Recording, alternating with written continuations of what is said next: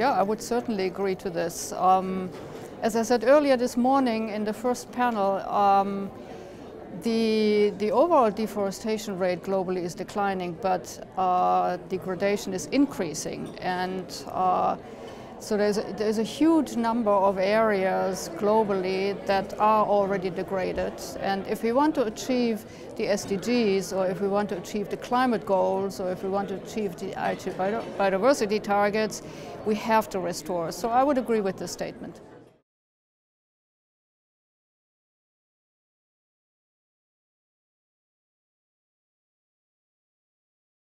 The CPF is a partnership that consists of 14 international organizations with significant programs on forests. And each of these organizations, in one way or the other, is engaged in restoration efforts already. And just to give an example, this morning we heard from Guatemala.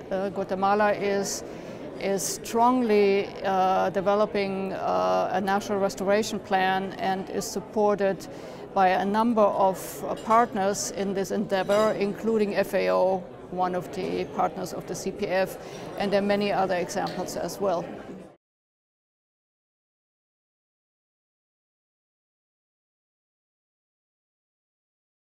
Well, I mean, this is an easy question because that's specifically the objective of this meeting here today.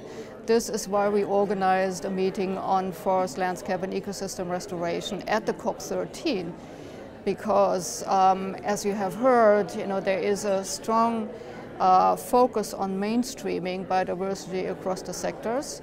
And restoration is also not an issue that is only concerning forests, but it's really across the landscape.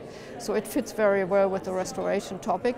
And the CBD is also deciding on restoration plans. So CPF is supporting this political process through this event today.